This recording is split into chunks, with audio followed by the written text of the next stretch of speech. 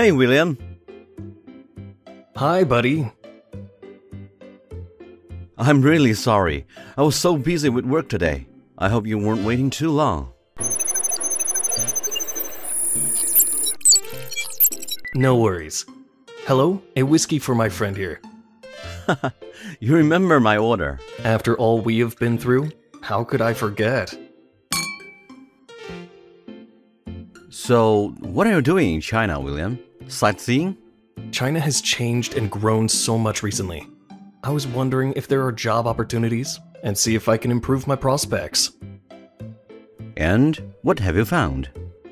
Well, I've been here for 2 months and haven't found any positions that suit me. Do you think you could recommend something? Don't worry, I'll help you out. That would be amazing, my buddy. Thank you.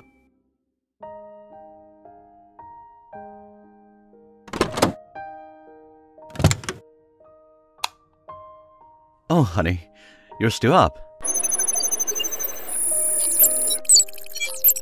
You must have been having fun. It seems you lost track of time. William is an old friend who helped me a lot when I was overseas. We had a lot to reminisce about. So, what is he doing here in China? He's been here for over 2 months already. He wants me to help him find a job. Well, if he wants to work in China, he needs to enter on a work visa. You say he hasn't found a job, so what kind of visa does he have? You're right. Maybe I should ask him. Hey, buddy, what's up? William, what kind of visa did you enter China on? I entered on a tourist visa. William, what is the duration of stay on your visa? The visa only allows a 30-day stay period, but I thought I could switch to a work visa once I find a job. Oh, William, if that's the case, you're in violation of Chinese law. Oh, it's that serious? What should I do? We need to go to the Exit and Entry Administration Office of the Public Security Bureau as soon as possible to explain the situation. I'll go with you tomorrow and see what can be done. Okay, I hope everything can work out.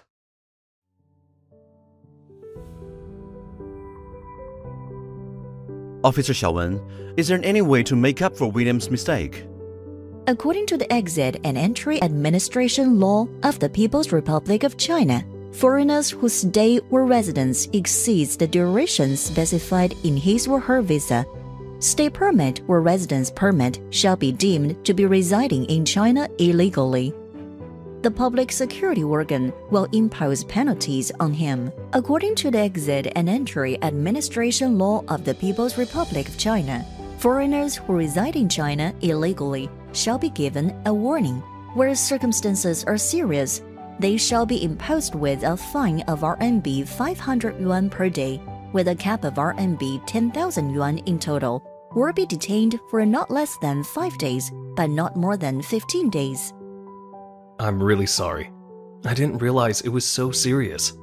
William, when you decide to come back to China, make sure to familiarize yourself with the relevant laws beforehand. I understand, Zhang Wei.